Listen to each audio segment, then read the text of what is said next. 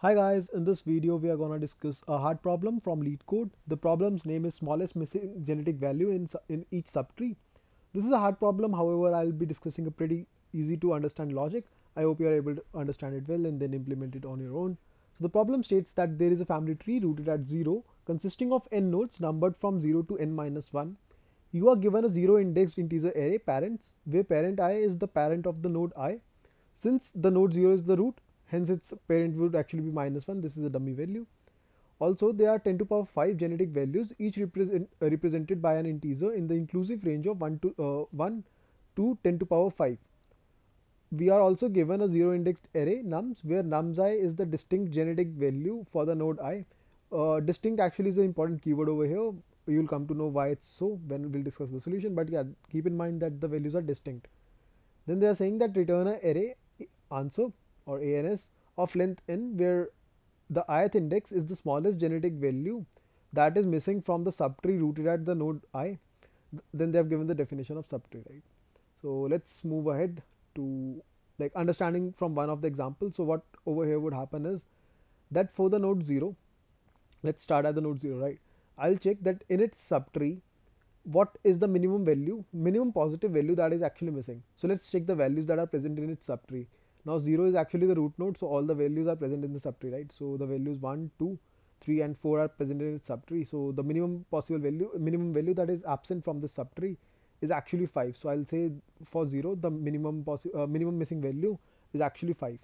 What about this node now? So for node 1 it will say that in my subtree only 2 is present, right? So the minimum missing value is actually 1. At node 2 I'll say that in the subtree 3 and 4 are present, so the minimum missing value is actually 1. In for the node 3 also we'll say that okay, its subtree only contains 4, so the minimum missing value is 1 over here. So yeah, that's it. So the way they are provided us the values are, they'll be giving a parents vector that would define the parent of a current node. Also for the node 0 the parent is minus 1, we have already discussed that. Then they'll be providing us with the value nums, that is the genetic value of each node, and we have to return an array of length n that would be the output or the minimum missing value for each node. Cool. So with that, let's look at the solution. Okay, cool. So let's say this is the tree I'm having. Let's just change the color. So, okay, cool. So let's say this is the tree I'm having. Cool enough. Now what would happen is that firstly so basic observation is that the minimum value, right, would be 1. The minimum possible value would be 1 because 0 is not a possible value, so minimum possible value would be 1. Also we know that all the values are distinct, right? So since all the values are distinct, one can only appear at a single node. So let's just assume that I traverse the tree to find out where 1 is present, and I found out that 1 is present over here, right? Cool. So with that, what I'll say is that now what are the subtrees where 1 is present as a node? So the subtree would be this particular thing. This is one of the subtree. The other subtree where 1 is present as a node would be this, right? The other subtree where 1 is present as a node would be this. Let's just change the color. Would be this, right? So now what in other terms what I can say is that okay, for these three nodes or these three nodes as a root, one is this node, and this node, the subtrees actually have 1 present, right? So their value cannot be 1. What about the other remaining nodes? So what about these nodes? Let's just color them with blue maybe. What about these nodes? This node, this node, this node, this node, this node and this node. So the subtrees which have these nodes as a root actually don't have 1, right? So inherently their answer is 1. So the minimum positive value that is missing uh, like at trees that can formed by taking these nodes as a root is actually 1. So the answer for them would actually be 1. So answer is 1, answer is 1, answer is 1, answer is 1 for this as well, answer is 1 for this as well, answer is 1 for this as well. Cool. So in other words, what I can say is that firstly I'll find the value wherever 1 is present, and then I'll only have to check the values of minimum missing for its parents, right? So I'll be checking for this, that is the immediate parent. then this is the second parent. So I'll only be checking for its parents only. If let's say this tree was even bigger, even in that case I would have only checked for these, right? Cool. So that generalizes the idea and it makes the problem even simpler. So now what would happen is that firstly I'll start from this node. I'll say I'll run a DFS from this node. So as soon as I'll run a DFS, I'll go to this node that is to its left and to its right because it only has two children. Now let's populate some random values to it. Let's say the value that is present at these nodes are maybe 3 and 4. Cool. Cool. So we'll return with the value 3 and 4 over here. Let's say I have an array that is a processed array which contains the values that have been processed. So my processed array would now contain 1, 3 and 4. So the reason for that is that 1 is present over here, 3 is present over here, 4 is present over here. Then at this particular node, I'll check which is the minimum possible value, minimum positive value that is missing. So I'll check that if 1 is present, yes 1 is present. Is 2 present? No, 2 is not present. So the minimum missing value over here would be 2. So answer is equal to 2 for this. I'll go back up again. Then over here I'll check the same. That what is the minimum missing value? Firstly I'll do a DFS over here. Like same logic needs to be followed. I'll go over here, then I'll say okay, this node was already processed, so no efforts are required over here. I'll come back, I'll go over here, then I'll say what's the value for this node. Now let's assume the value over here was maybe 2, right? Let's assuming that, and let's say the value for this node was actually 10.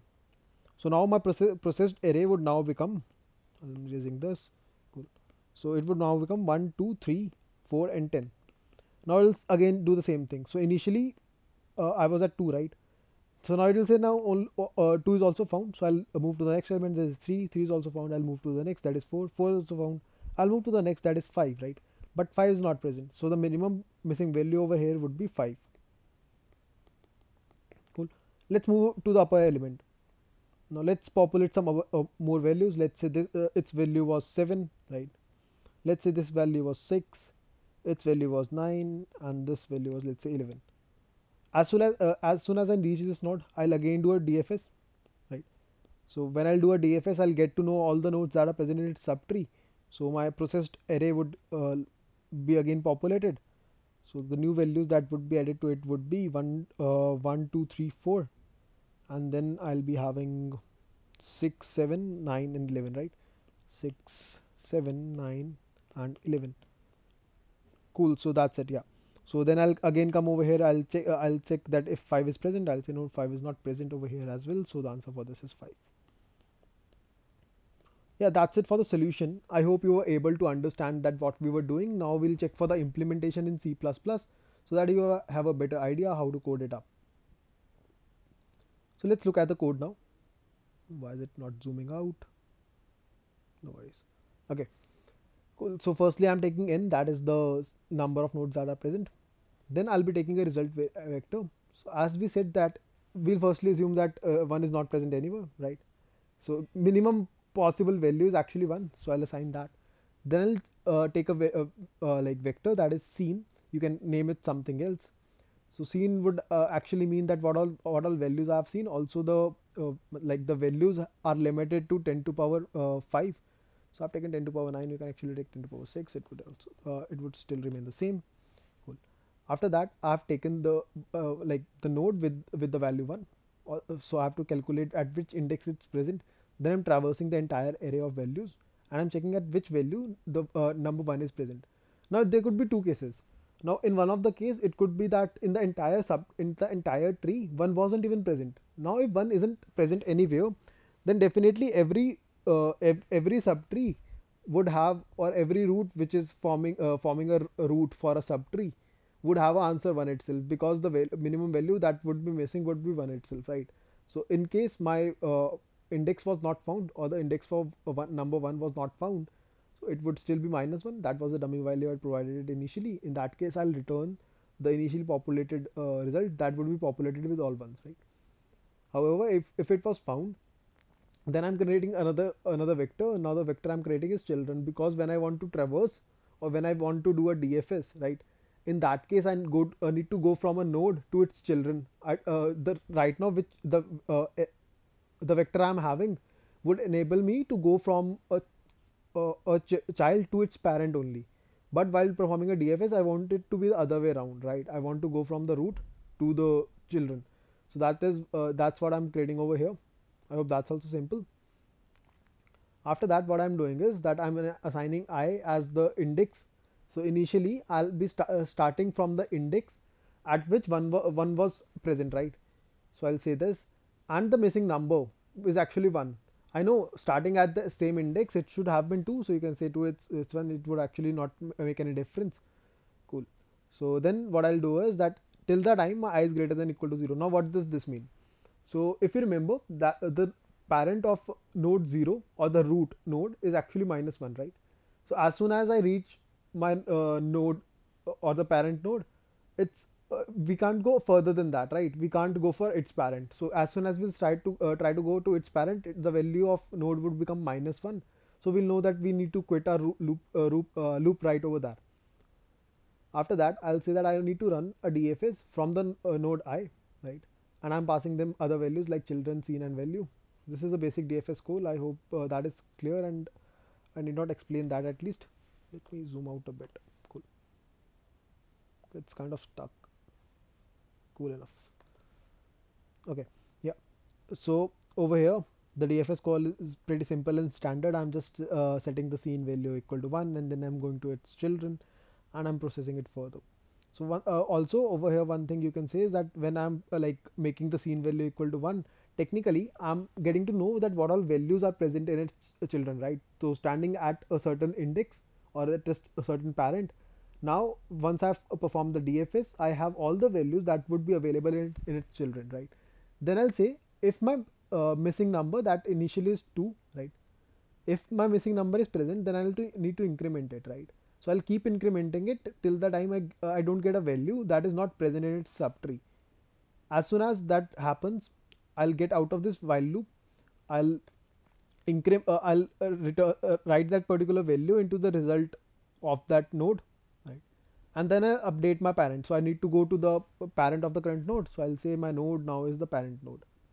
I'll keep performing this as said that I'll keep performing it until I reach a value that is -1. That would be the parent of the root node. That would be invalid node actually.